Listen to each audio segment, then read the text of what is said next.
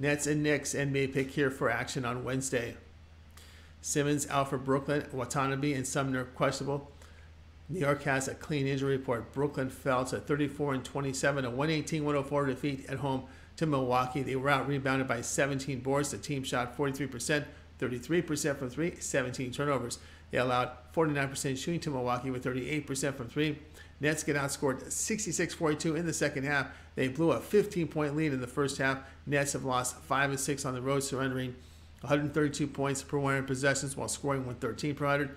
Knicks improved to 36-27, a 109-94 home win at Boston. Knicks pulled down 9 more boards than the Celtics. They shot 47%, 39% from three. They held Boston to 44% shooting, only 9 of 42 from beyond the arc. New York caught Boston playing without Brown. Knicks have won 7 of 9, sitting 13th in defensive rating, allowing 112 points per 100 possessions. Nets defensive form makes them really unbackable here. Play here, Knicks -7.